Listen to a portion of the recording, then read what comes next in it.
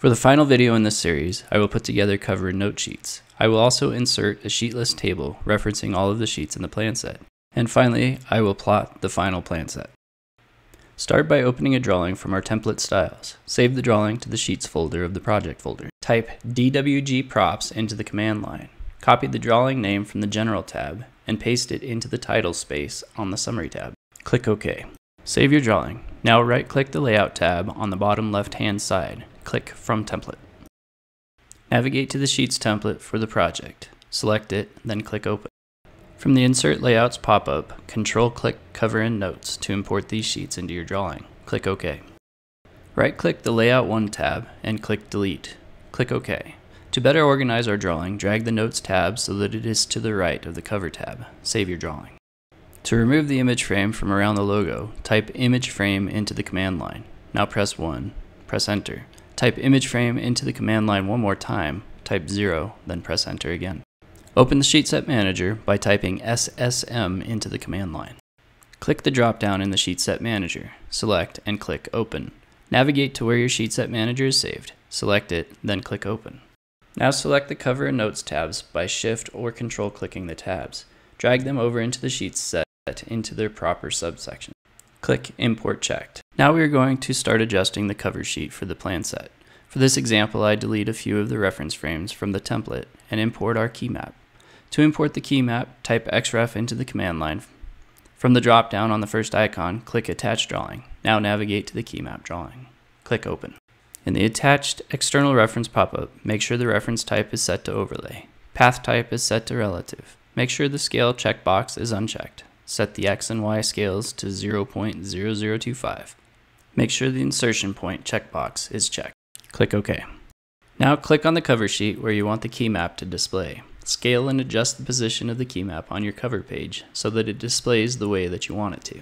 Once the key map is laid out the way you want it, we can clip out any additional information from the xref that we don't need to display on the cover sheet. Type XC into the command line to initiate the xref clip option. Click New Boundary, now click Polygonal. Sketch the boundary around the xref key map. To make sure our lat-long multi-leader labels appear in front of the key map, select them, then right-click. Click Display Order, now click Bring to Front.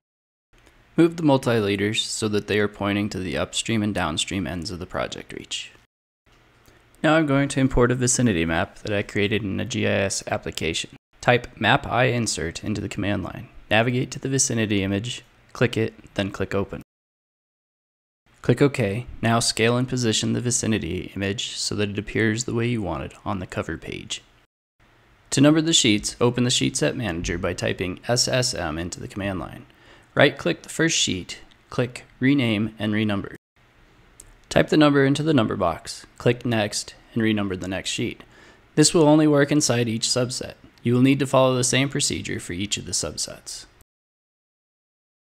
To change the rest of the dynamic fields in the sheet set, right-click the project name in the Sheet Set Manager. Click Properties. From here, adjust all of the sheet set custom properties that have been set up for this template. Click OK. To generate a sheet list table to insert onto the cover sheet, click the first subset, then shift-click the last subset. Right-click, then click Insert Sheet List Table. From the Sheet List Table pop-up, choose the table style and the fields to be included. Click OK. Now click the cover sheet where you want to insert the table. Adjust the cover sheet so that everything looks the way that you want it to be plotted. Now I'm going to add labels to the key map to show what sheet each of the view frames is referencing in the plan set. Type mtext into the command line. Click to place the mtext box. Now type sheet into the mtext box. Right-click in the mtext box and select Insert Field.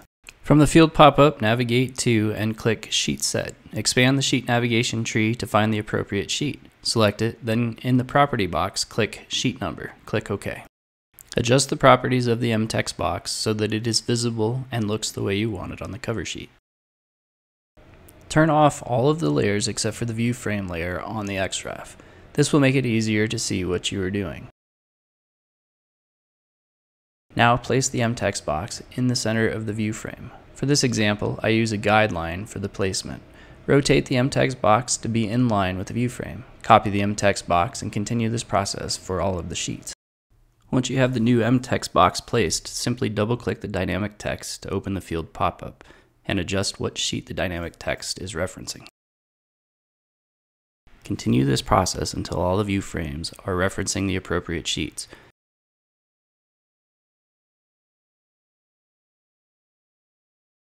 After everything has been labeled, remember to go back and delete the guidelines.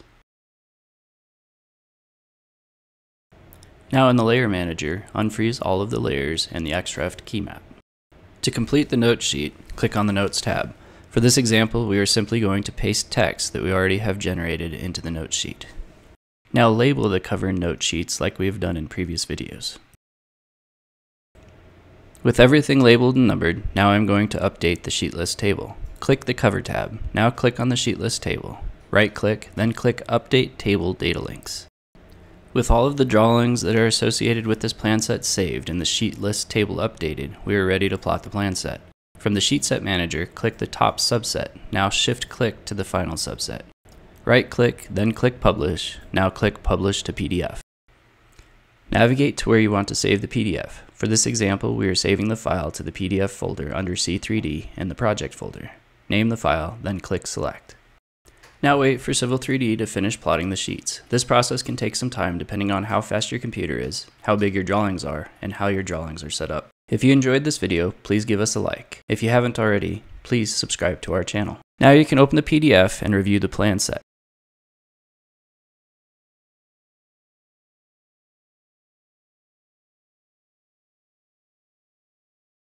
Once you are satisfied with the plans, save a reduced size PDF copy of the plan set. It is now ready for distribution. Thank you for watching.